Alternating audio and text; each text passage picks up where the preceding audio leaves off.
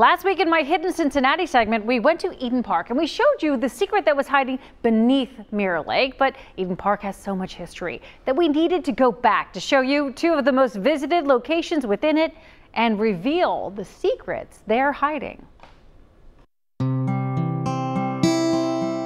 The gazebo at Eden Park is perhaps the most photographed location here.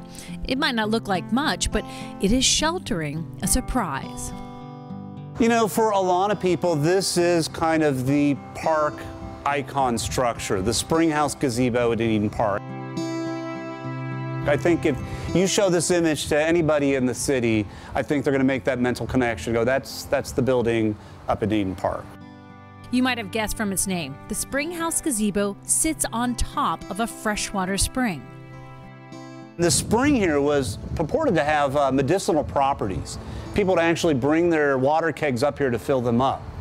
Well, originally there was a straw shack that kind of covered this to keep the leaf and litter debris out. This gazebo was constructed in 1904. And people came up here and filled up their water kegs, and this went on to about 1912 when the health department came up and checked and realized we probably shouldn't be drinking this water either. Wow is the word I always use when I head up the hill to visit the Twin Lakes. But there was a time when it was nothing like this. Where Twin Lakes is located today was actually the site of an abandoned limestone quarry. They actually quarried into the hillside, taking away the limestone that makes up the retaining walls in our city, the foundations for so many buildings.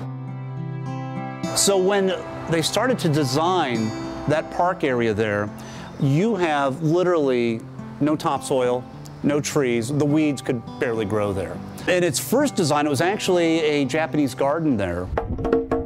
Today, there are so many things to see and do in this one tiny spot. It's the duck pond for some people, the art and architecture up there, and those beautiful views of the Ohio River. It's Romulus and Remus. Romulus and Remus are there. Yep, our cormorant fishermen. The war memorials are up there. Not just beautiful. This place is history. The comfort station, the restroom there, was a WPA project, as was the concession stand right across the road from it. These projects during the Great Depression helped put Cincinnatians back to work by building structures within our park system. About half of the structures within the park system actually came out of the Great Depression and the work of local citizens building up this park system. Shining a light on the history in the spaces we see so often. But these aren't just structures. I mean, they're not just like, hey, let's put some timber and slap some drywall on it. These are gorgeous structures. They're works of art. They're really works of art. They really are. And there is so much to learn in our park system. I am certain we'll be bringing you more stories from them, but I want your ideas too. Email me at to'rourke@wcpo.com, first initial, last name at wcpo.com. Tell me the places that you want to know about or you think others need to know about.